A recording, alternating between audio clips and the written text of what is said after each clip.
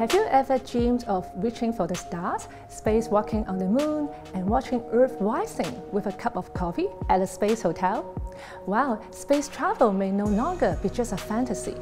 In 2021, SpaceX launched a spacecraft carrying 4 civilians into space, the world's first one with all amateur crew.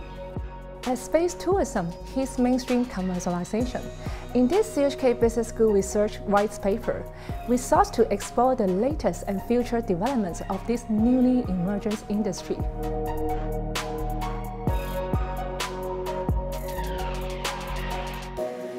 It is crucial to understand how consumers across Asian and Western cultures react to space travel, as North America and China are the 2 biggest potential markets for space tourism.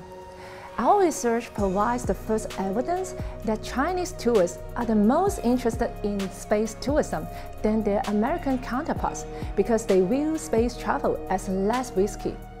Therefore, a possible strategy to promote space travel in the Western market will be providing more concrete technological information and emphasizing safety.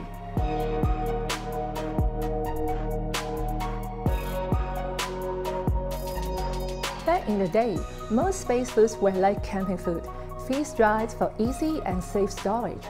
But nowadays, astronauts have a broad menu of items, such as fruit salad, juice, pizza, cake, etc.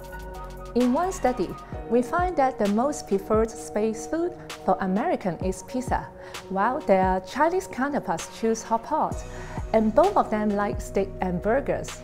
When it comes to space activities, we find they both like zero-gravity indoor activities, like swimming and spa at a space hotel. Meanwhile, Americans also enjoy space tours, while Chinese prefer watching a movie in a cinema. Companies should thus provide customized food and service for tourists from different backgrounds.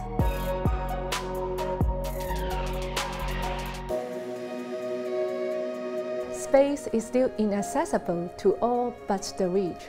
Thanks to immersive VR and AR technology, the general public can experience space travel in an affordable fashion. Space tourism companies may worry that this will reduce their visitors' interest in real space trips.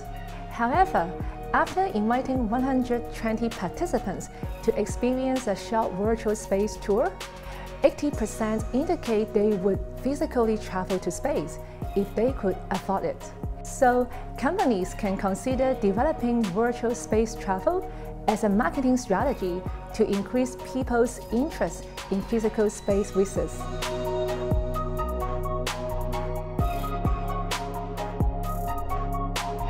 Robots are usually adopted to help astronauts to investigate and complete risky space missions.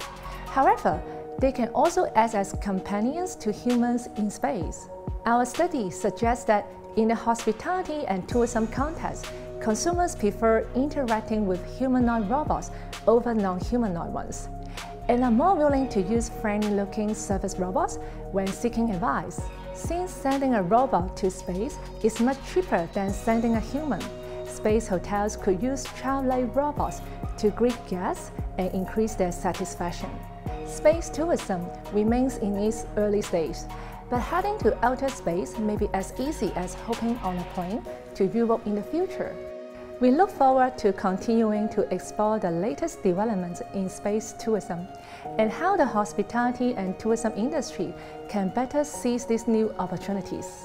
To learn more about this and other topics in our research white paper series, visit China Business Knowledge at CUHK.